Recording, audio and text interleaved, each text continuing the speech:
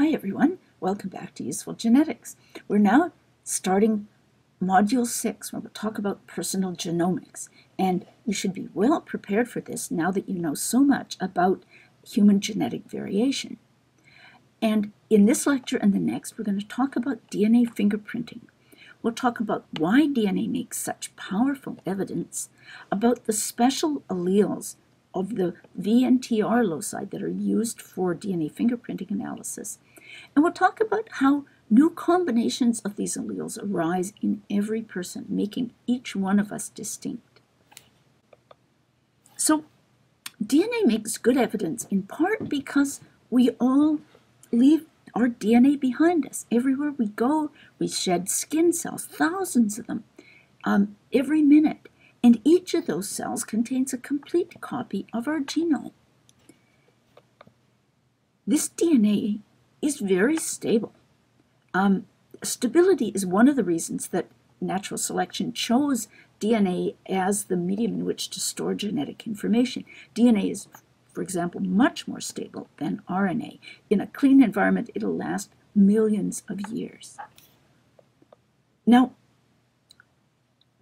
another reason DNA makes such good evidence is because of a technique called the polymerase chain reaction that can amplify DNA reliably from small samples. It can amplify DNA from complex or dirty mixtures, like a blood spot on a piece of clothes, and it can also amplify DNA that's invisible as the DNA that's in a single cell can be amplified to give quantities of DNA that are sufficient for the reactions that will actually identify the sequences of the DNA. Finally, DNA makes good evidence because our DNA differs at several million places. We talked about this in Module 1, how there are, in each set of our genome, we differ from other people at several million places.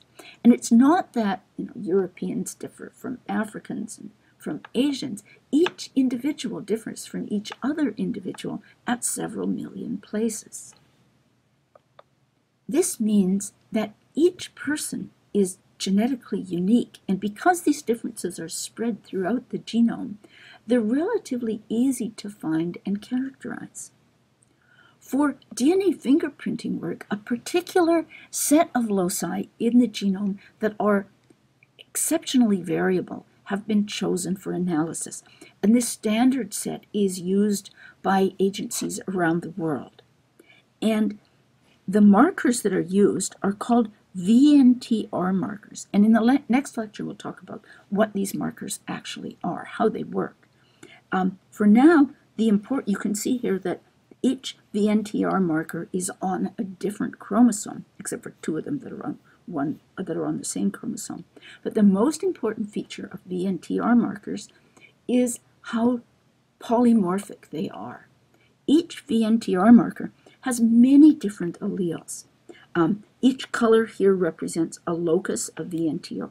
A VNTR marker is a locus, a place on the chromosome. Each color shown here represents a different allele of that locus. Now, what makes these so powerful is that they're reassorted with every replication. So, if you consider a father and a mother, each of us has two complete sets of genes. So we have two alleles of each VNTR marker, as indicated here. When we make gametes, we shuffle the two sets of alleles that we have into a new set that we put into the gamete and pass on to our child. And each time the shuffling is done, it comes out in a different arrangement.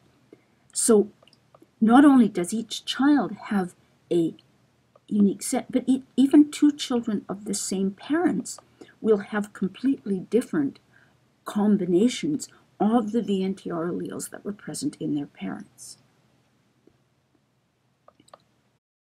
So DNA makes good evidence because we can't help leaving DNA behind us.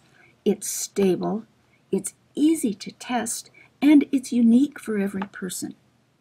The VNTR loci are particularly useful because they're so highly polymorphic. There's so many different alleles of each locus that every person has a unique combination, well, except for identical twins, of course. Every person has a unique combination of VNTR alleles. Coming up next, we'll discuss the actual physical properties of VNTR alleles that makes them such good genetic markers. I hope to see you there.